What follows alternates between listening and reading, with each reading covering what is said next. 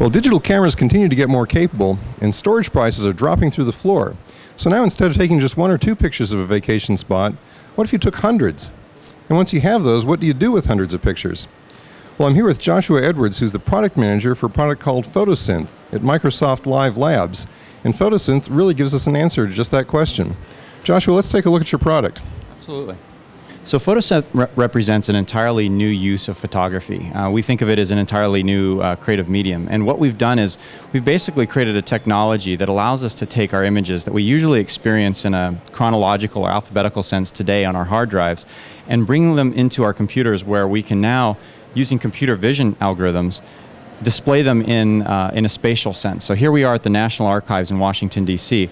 And each of these white boxes you see is a separate image that's been taken, and we respect the underlying, the originality of each image. So we haven't changed anything. There's no chromatography differences. There's no lighting unification that's happened like you see with a lot of panoramic software.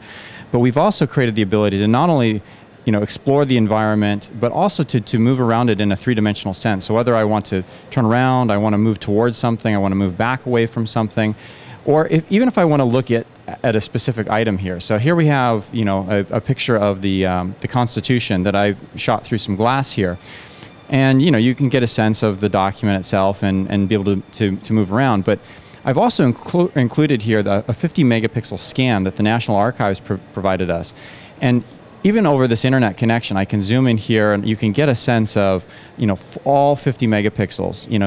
You've got a high-end camera today. You should be able to really take advantage of the resolution that you have.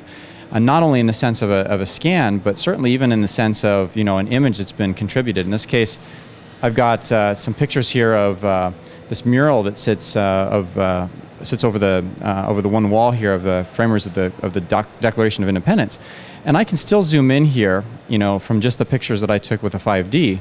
But at the same time, I can step back and I can actually use and take a look at something that's been color corrected. And this is flattened, but it still registers right in there with the images that are running again over an internet connection. So we've got the ability here not only to move around, to explore, but to experience that environment in a way that is if you're really there.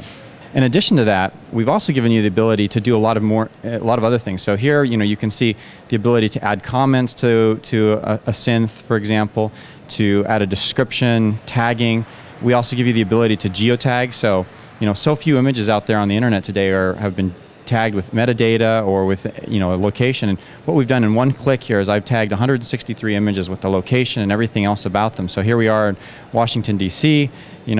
At the same time, I can also come in here and share this with somebody. So for example, I could take somebody into the exact same zoom level, the exact same point in the environment that I wanted to share, as well as I can take this and I can embed it in my own web page. So if I have a blog, if I've gone on vacation somewhere, I can now bring those images, put them up there, talk about where I've been, and so forth. And last but not least, we allow you to put a variety of copyright or Creative Commons information in here, so you can again direct exactly how you want your pictures to be seen, perceived, and perhaps reused if you so allow. The technology is available for free today up on photosynth.com. Anybody can go up, download. It's about an 8 megabyte download. It runs in Firefox and Internet Explorer today on the PC, and we are very hopeful to have Mac support here in the near future. One of my favorites is this gentleman who actually went and strapped cameras on the side of his hang glider, and you can actually follow him as he's hang gliding through Yosemite Valley. And you can also get a sense of the three-dimensional environment just from the pictures that he's been taking from the wings of his hang glider.